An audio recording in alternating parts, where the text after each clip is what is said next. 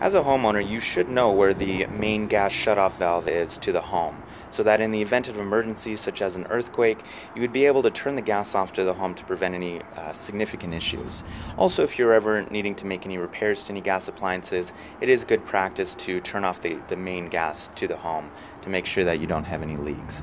Now, the gas shutoff valve will be located at your gas meter. Generally, those are going to be installed somewhere around the exterior of the home.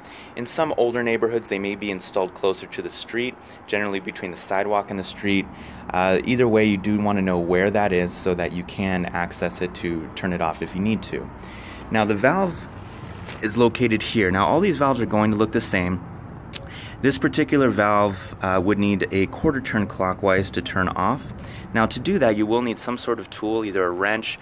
These pre-manufactured wrenches can be found at any hardware store. They're usually less than $10. It's a good idea to have one of these on hand, and most people actually keep them out next to the gas meter. They'll wire them to the pipe so that it's always out here.